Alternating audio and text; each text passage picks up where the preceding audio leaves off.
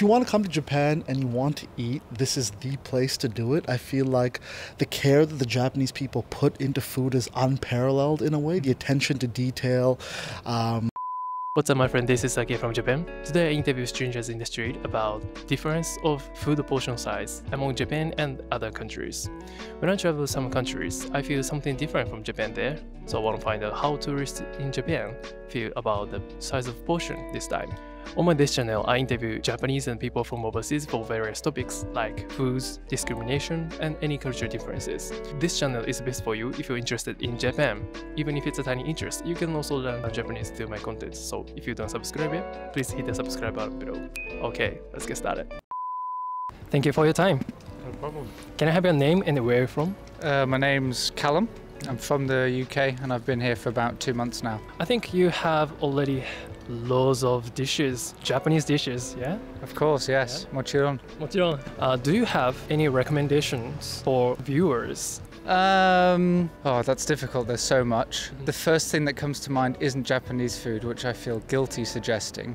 Okay. But if, like me, you spend a lot of time here, I think if you start to miss Western style food, I think Woodberry in Ebisu, Shibuya area, it's really nice coffee, very friendly people, always friendly people here, but very friendly people, and just good for Western style breakfast. I think in terms of Japanese food, oh, it's so difficult. There's so many places. Just basically make a list of all the different foods and just try everything at least once is probably my suggestion. Right. You know, favorite foods. Growing up in Germany, I like katsukade. Oh, katsukade. I like okonomiyaki, takoyaki. There may be, I don't know, I'm going to Hiroshima tomorrow, so I'm going to see what the difference is for okonomiyaki. Yeah, it's very famous. But I've just found that there's just so many nice little spots with very friendly people. You have eaten many Japanese foods. Yes. But you are originated from UK. I think you can feel some differences of size of dishes. Yeah? Yes, I lived in the US as well for a little bit, so definitely different to the US in that sense. I think the nicest thing is that I think one, compared to UK, very cheap. Oh, cheap. It's very cheap here. Quality of the food is very good. I think a big difference is that you feel pretty okay after you've eaten stuff as well. Like I feel very healthy, even though I eat out a lot here, which is really nice. Maybe the one thing that I'd miss is Japanese food isn't very spicy, which is fine. You know, you don't need it to be spicy all the time. I think maybe then suggestion is if you want something spicy, Shinokubo, Korean food, very, very good. And it's just amazing how cheap all the seafood is, you know, sashimi and stuff like that. So very appreciative of that. Yeah, it's a bit more sophisticated than fish and chips. Wait, more sophisticated? Yes, having tempura here, or you know, lots of battered food as well. Maybe that's the similarity. But I definitely feel a lot physically better after eating the food here. Yeah.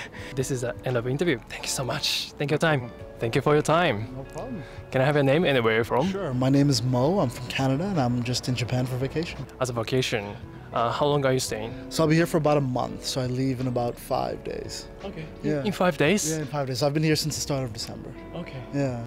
How many times you come here? I mean, Japan. So I guess this has been my 3rd time here, and I came in 2019, and that was when I stayed for a good bit of time. And then when the pandemic happened, I've been wanting to come back really badly, and as soon as Japan opened up, the first thing I wanted to do was come here.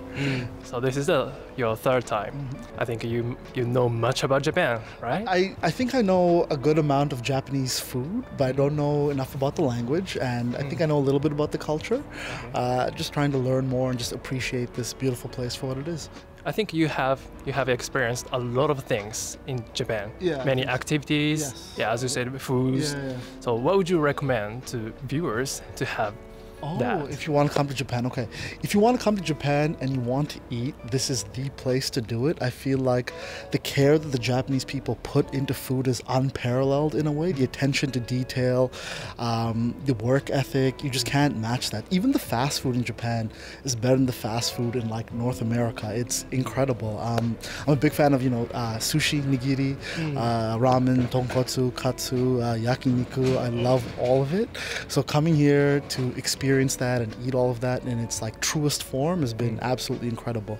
I also do some martial arts, so I do Brazilian jiu-jitsu and a little bit of judo, and so I come here to train also. Yeah. Sounds cool. So if you want to do that in Japan too, it's a fantastic place for it. It's the birthplace of judo and all of that stuff, right? Yeah. So coming here to experience all that, incredible. Okay. Yeah. You mentioned food, so I'll ask about it. Sure. You're living in Canada, Yeah. so but you are in Japan now. I think you feel some differences. Size of food. Yes. How about Japanese food? Is it small or large? I mean, sometimes the portions are maybe a little bit smaller, but the quality of it is much better, I think, at least. So I take quality over quantity any day.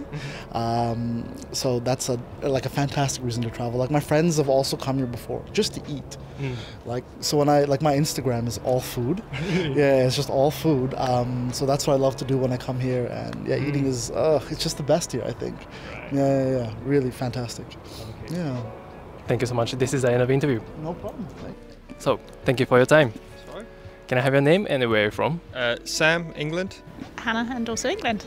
Are you traveling here or living here? We're travelling. How long have you been here? 3 weeks. Yeah, nearly 3 weeks. Yeah. It's nice. It's a good little country to, I say little, but it's a good country to travel around, explore, different culture. So it's nice. It's good scenery, outdoors, lots to see. So you've been stayed for 3 weeks so far. I think you guys have a lot of Japanese foods, right? Yep. Any recommendations for viewers? I think recommendations, the ramen's really good. Ramen's amazing. You can't get it anywhere, well, nowhere else I've ever been. It's never quite as good as it is in Japan. The sushi bars are amazing as well, especially like the conveyor belt ones where you can order what you want, which is really handy. Fairly easy as well with like little pads that you can change to your language, and that's fairly easy to order.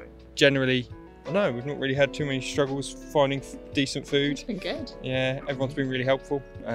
Google Translate is a godsend some days, but yeah, generally, even when we've sort of just go for that one, yeah, it's all turned out fairly well. Yeah, so yeah, food wise, pretty good, easy enough to find places. So yeah. Right. Do you have some recommendations? I don't really. I think other than what Sam said. Okay. Do you know what though? Actually, we had a couple of nights where we couldn't find anywhere that was open. It was over Christmas, so we went to the 7-Eleven, and actually the choice that you've got in the 7-Eleven is pretty good. We don't have that at home, so yeah, it was alright, wasn't it? Yeah. How different sides of food in Japan and in UK? It depends on where you go. So if you go for more a la carte sort of menu in, say, England, then you're going to get smaller quantities. I'd say portion sizes are a little bit smaller. Yeah, but then I tend to eat quite a lot because I'm not exactly small myself.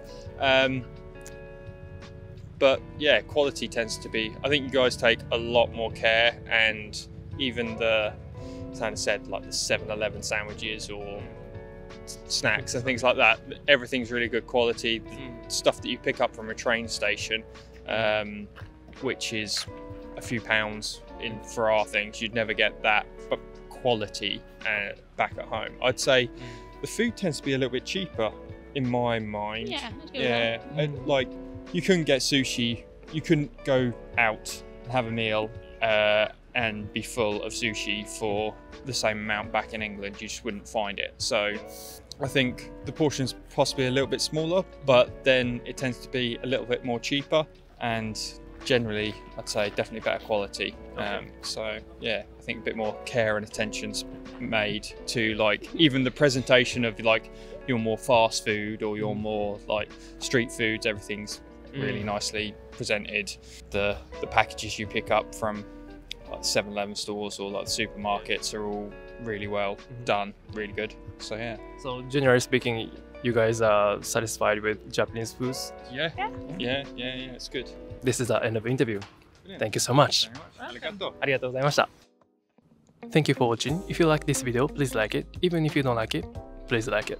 I suppose tourists in Japan feel the same thing as me in opposite way. I mean, Japanese portions are generally small, but I was glad to hear that they think it's kinda less quantity and more quality. In addition, Japanese people tend to have smaller body than Europeans. I think this could be one of the reasons why we don't have large portions.